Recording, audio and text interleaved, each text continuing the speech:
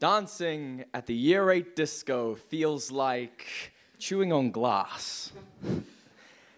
Actually, it feels like shells in your egg yolks. Actually, it feels like train stations at midnight or bus stops or the school roof. It feels like sand in your teeth.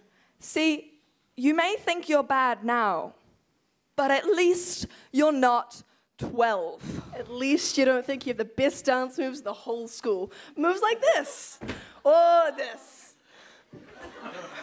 100 embarrassed, socially awkward, pubescent teenagers, mixed in with the top 100 pop songs, comes together to create a night you'll never forget, but wish you could. See, it's more terrifying than the monsters in your closet. It's more likely to keep you up at night than the demons under your bed. Being 12 makes you wish you were dead. They were most certainly not the glory days. Being 12 was breaking bad uniform codes with an even worse fashion sense. Scooters. Never doing your homework. 2-week relationships. It was having the DIY dye jobs. They never turned out too great, but hey, your crush liked them, so obviously it was fine. It was worth it to see the smile on their greasy, gross face. They stopped being cute after they got a haircut. Crushes never last long, and every relationship lived in Instagram DMs and text messages that you deleted so your mother wouldn't find them. Holding hands at lunch and saying goodbye at the end of the day and ruining everyone's perception of love. 4 years down the line and we're older, but not much wiser.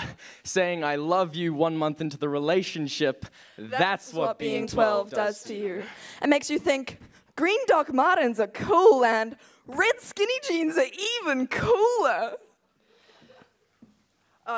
It was living for the subtle ways to break the uniform code, like wearing a Star of David at a Catholic school, or colouring in your nails with twink, because that's what we all were.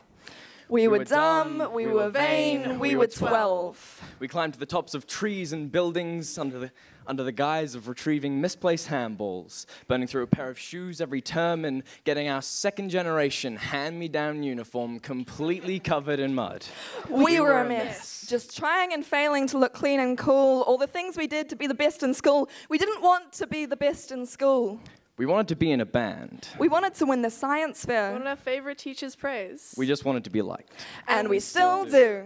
Now we're sarcastic, nihilistic teenagers, switching potty humour for memes and changing our usernames something hopefully more sophisticated. Being 16, our dance moves have not improved, and we still dance like 30-year-old white men with 2 kids and a mortgage. But our dyed hair jobs are done professionally. Yeah.